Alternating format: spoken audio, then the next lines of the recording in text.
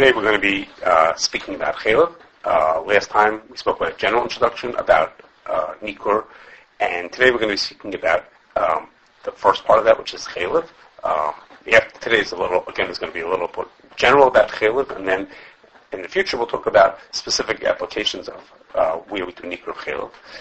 Today's what I'm going to be speaking about, the organization of it, is very much follows the order and a lot of the information from the Sefer Nikur from the Nir Batarov, who has an introduction called Kol Dina Iser Chailev, which organizes and sets things up in a very clear way, which is we're going to follow, give or take, follow that order. And as follows. The Torah says, Kol Chailev Sharva Kesev Eiz Lo Sechelu. You can't eat the Chailev from three kinds of animals, a cow, a sheep, and a goat. Because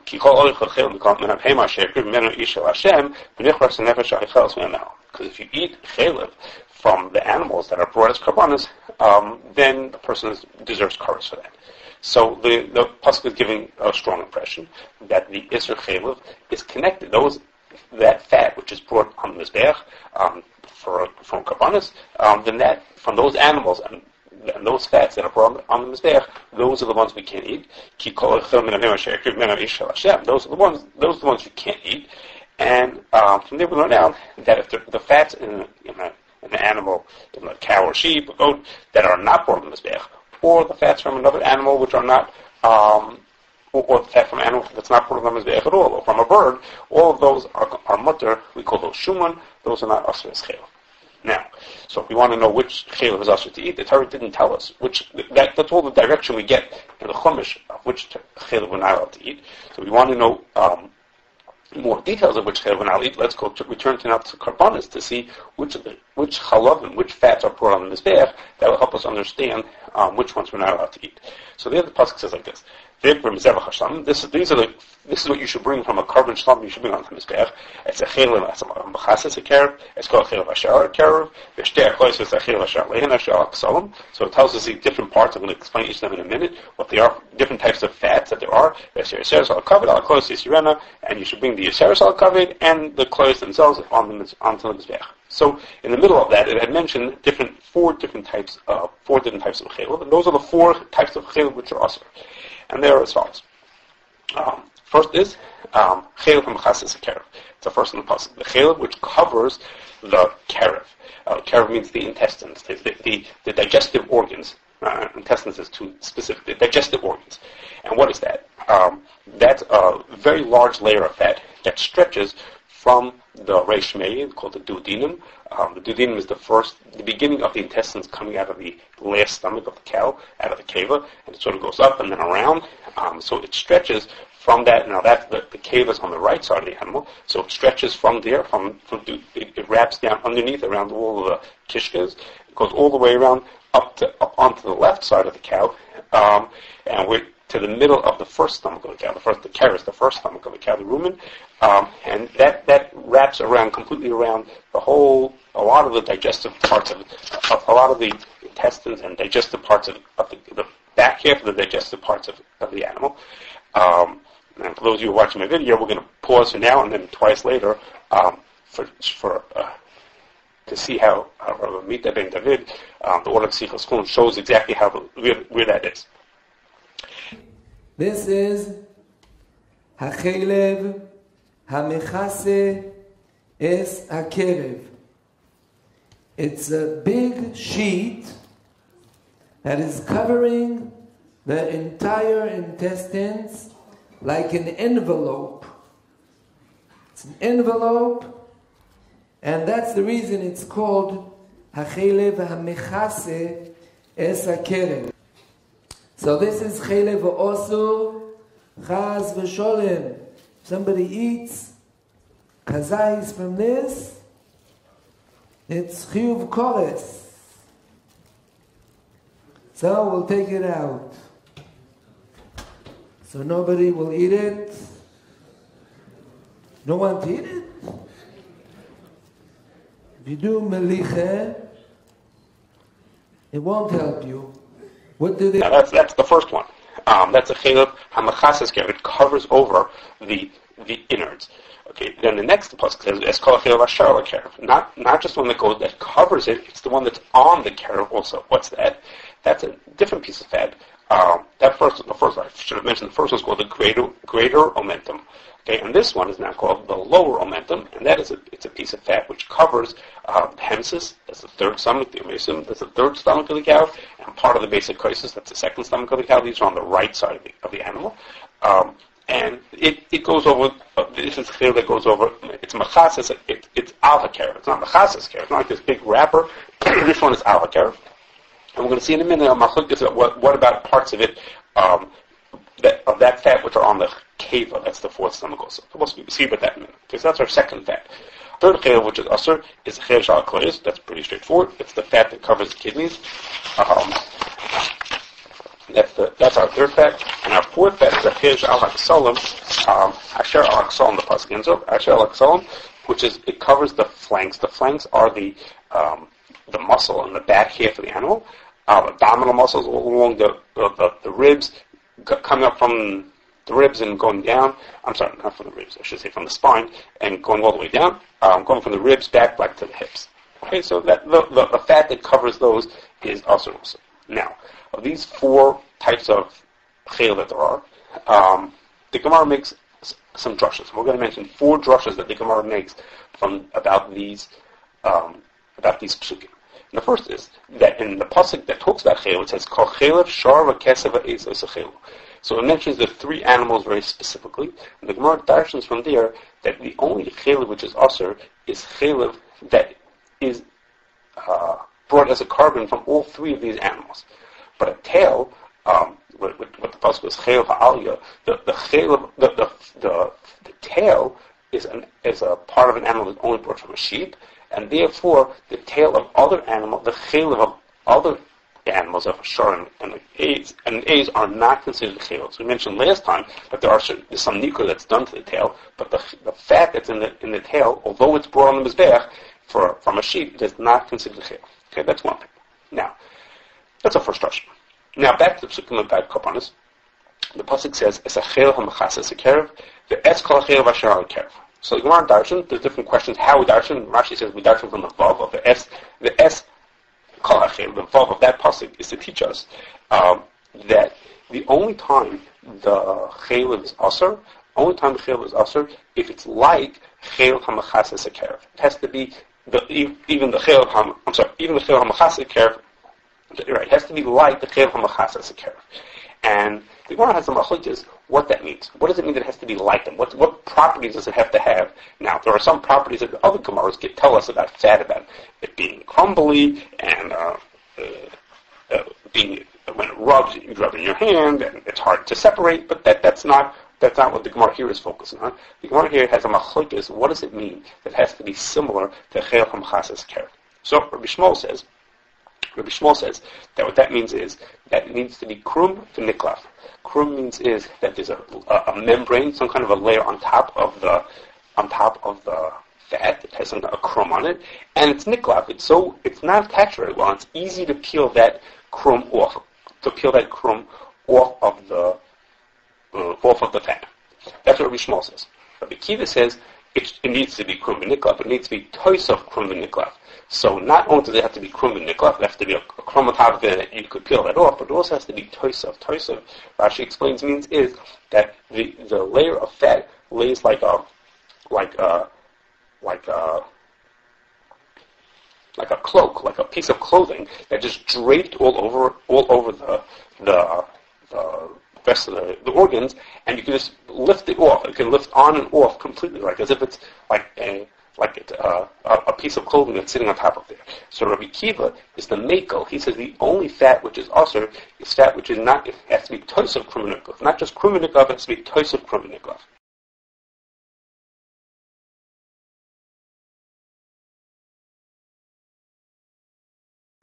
We have the Gemara Daf Memtes. Rabbi Ishmael, he says that the simonim of Chailev or Osru, how do you know if this Chailev is Osru or Muter? If it is Toisav, Krum, V'niklaf. Toisav means it's like a sheet, an envelope, covering everything, and it is krum v'niklaf. On top of it, we have a membrane that we can peel off. Here you see, can peel off krum v'niklaf.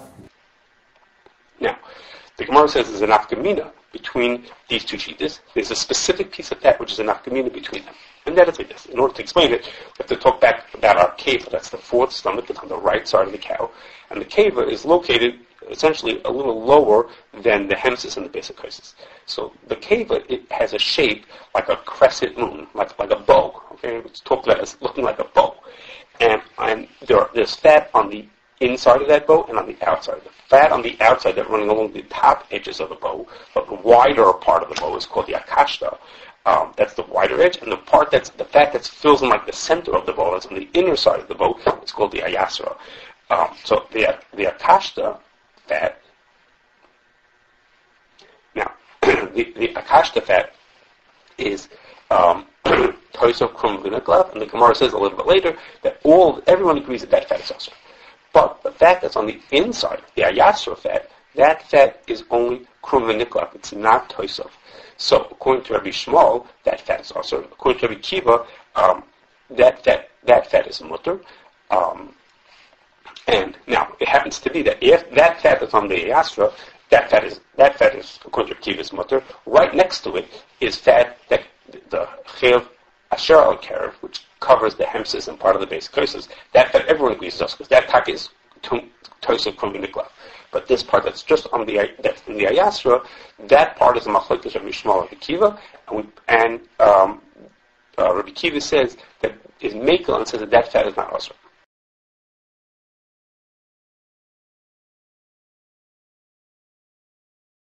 To it, we see the kevo. This is the kevo, the real stomach. The kevo is built in the shape of a bow. You see my finger, I'm going like this. It's a bow.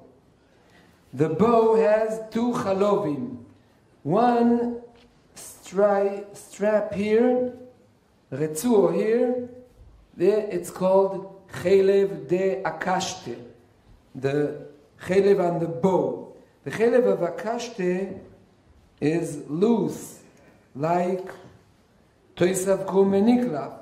So therefore it's also B'achile. But the Chailev inside, inside, it's called De Ayasre. Yeser is string. So the string, that's Gemara Daf Mem Teis. The string of the bow, Rabbi Shmuel says that it is Chailev hamuter. You're allowed to eat this chailev. What is so special? Now, there's a side issue going on there that the Gemara also, when Rabbi Kiva says his shita, essentially, when Rabbi Kiva, according to the gears of our Gemara, when Rabbi Kiva says his shita, he says chailev hadakin are asur. The chailev that are on the intestines are asur. The Gemara explains someplace else that means is, I'm sorry, the Gemara explains that means is the fat that's on the duodenum, according to Moshe, there's a chailev that's on the reshmei, on the duodenum. So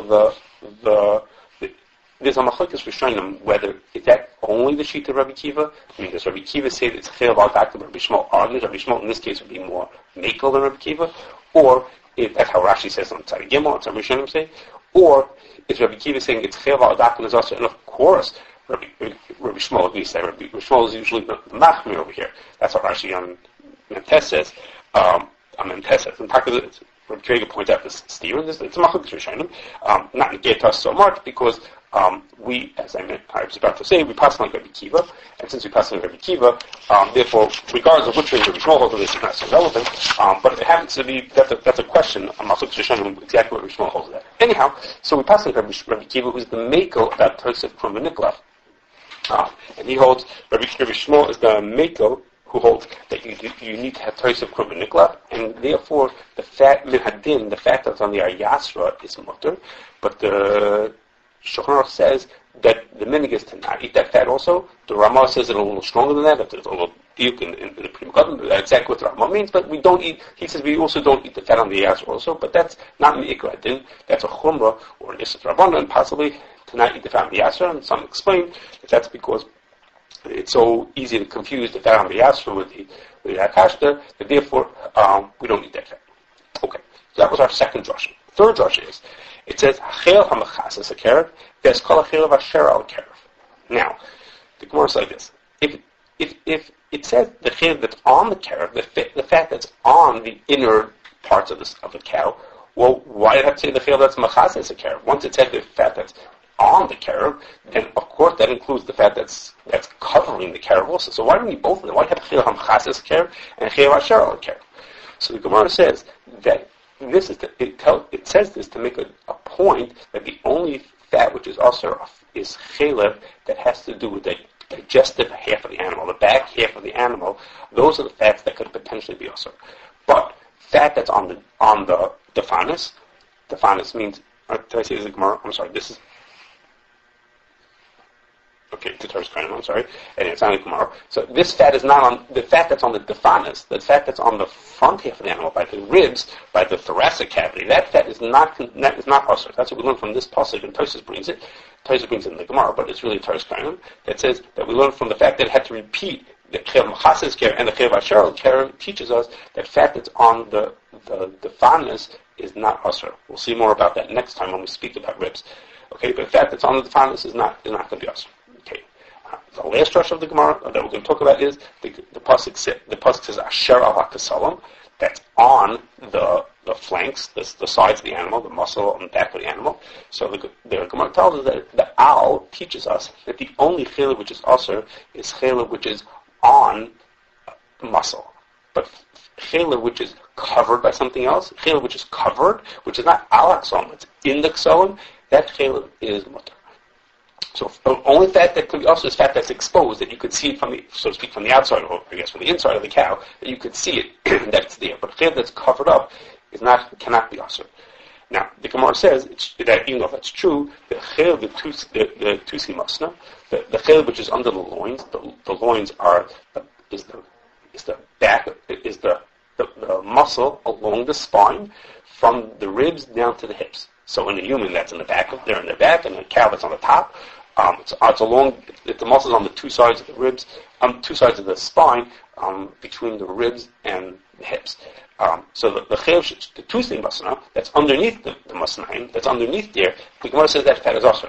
How could it be usher? It's covered up. So the Gemara says, even though it's covered up, it's generally covered up. When the animal moves around, when the animal's alive and it moves around, it gets uncovered. I guess just the way that the parts of the body move around, it gets uncovered, and therefore that fat is not considered to be covered. It's considered to fat that is exposed, and it qualifies as al haksolim, and and that fat, and therefore that chaylev is usher.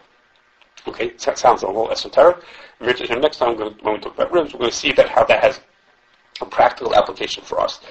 Why that has an application for us. Okay, so we had these 4 different drashas that help sort of straighten out exactly which chaylev is mutter or usher, and some different shitas about those chaylev. Now,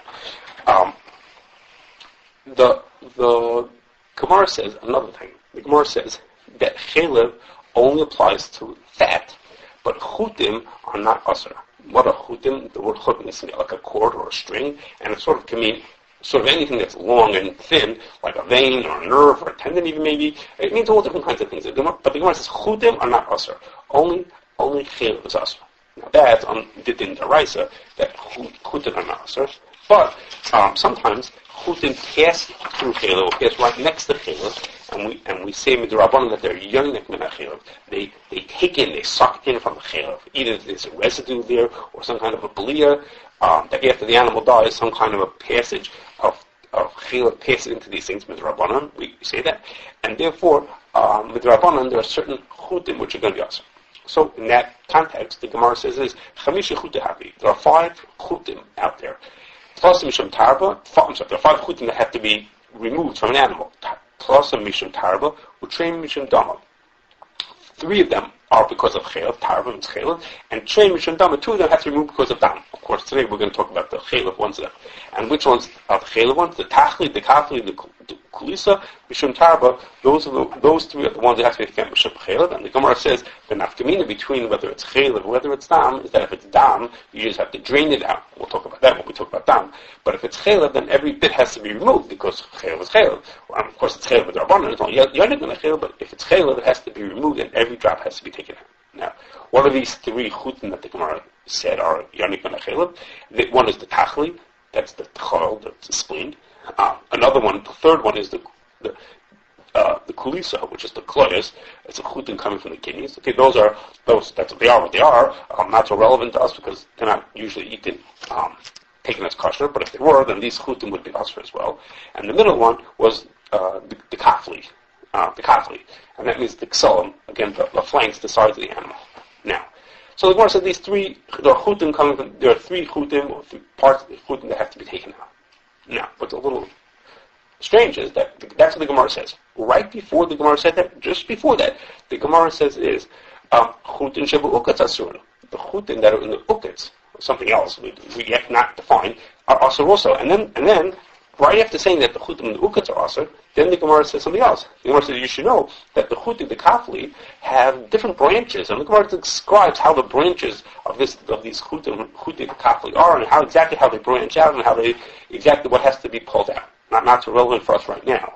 But so what's going on here? First it says chutim sheb uketz are asur, then it switches to kafli, and then it says there are 5 chutim, and one of them is the kafli, which we would be expecting, but where's the chutim of the uketz?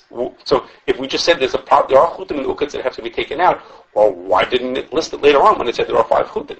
And what's happening here that we're switching back and forth? So Rashi learns that the kafli and the uketz is exactly the same thing, just 2 different words to describe the same thing. So when it says chutei uketz asur, that's one person said that those are asur, okay, and then in fact that's one of the five chutim, which is the chutei the kafli, and the Gemara in the middle switched words and said now chutei the kafli has these different branches about how they have to be taken out, gives some details about how it has to be taken out. The Shulchan Aruch Paskas brings that shita. It's in Samach Daled, which is the Simon about Chailev, brings that the chutim, the kafli, exactly how the Gemara describes them. He doesn't use the word kafli. He says that those chutim have to be taken out. Those chutim have to be taken out with the whole description of the way the Gemara says it. Now, there's a little bit of a question on that because that's in Simon Samach Daled where it talks about the Hilchos Chailev, but in Siman Samachay, the Mechaber brings another shita, and that's the shita of the Rambam who learned the chutei sheba uketz are chutei dam. Okay, like I'm asks, why aren't they listed as one of the 5? That's not our question for today.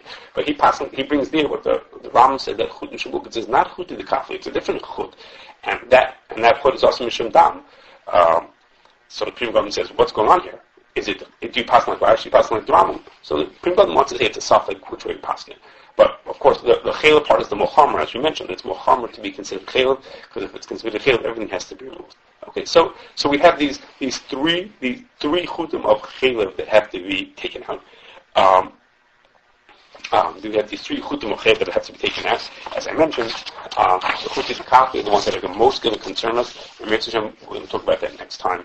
These chutim of Kafli, the other 2 chutim are not so relevant to us. Okay, and in addition to the chutim that have to be taken out, the Gemara says also there are chamishei karmi havi. There are also 5 krumim. Okay, now the Gemara first says a little earlier. The Gemara says that all chailev, which is asur, is covered with a krum, some kind of always has a membrane on top of it. And the Gemara says that there are chamishei krumim havi. There are 5 krumim, and again, tasim misham tarba, utrei misham dama. 3 of those krumim are chailev related, and 2 of them are dam related. We're not going to talk about the dam ones, but the chailev ones are exactly the same ones that we mentioned before. The tachli, the kafli, the kulisa. Each 3 of those have a krum on top of it, and that krum has to be taken out. Now, the Gemara explains, and the way it's brought in the din is that 2 of those krum are asur midaraisa. One that's on the wider part of the spleen. It's called the dud, or in English says the hilum. That part is also midaraisa. It has potential that it has real chailev into it. and on the outer one on the kloyas. Okay, so the tachli and the kulisa, the krum that's on those are the ones that are asmin deraisa. With our burning, you can't eat the krum that's on the narrow side of the spleen and the lower part of the membrane and on the kafli. And then there are other krumim that are asr, which are just a minhag. And for example, the Rambam brings that the colon and the rectum, the hydrodecanta and the chakulis on tavachia, those are also mishum minhag to not eat those. And as I mentioned, in Mirtishman, we will in the coming shiurim we will talk about some of the parts of Chailev that are relevant to us.